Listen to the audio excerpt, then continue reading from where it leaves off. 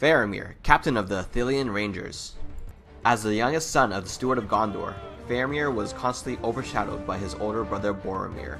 During the War of the Ring, Faramir was charged with guarding Gondor's eastern borders, where he encounters the ring-bearer Frodo Baggins, and, to his father's dismay, Faramir allows Frodo to continue his quest to Mount Doom to destroy the One Ring.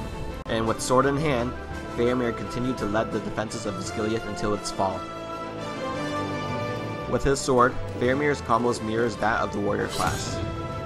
As for range, Faramir exchanges his bow for a throwing axe to subdue his foes from afar.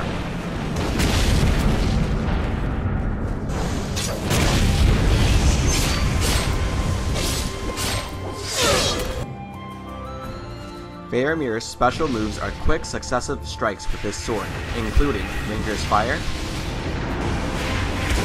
Gondorian Courage, and Steward of Gondor.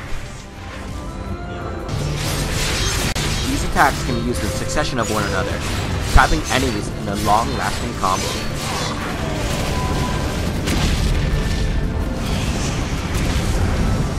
In the Lord of the Rings Conquest, Faramir is playable in Minas Morgul and in the good campaign level of Osgiliath.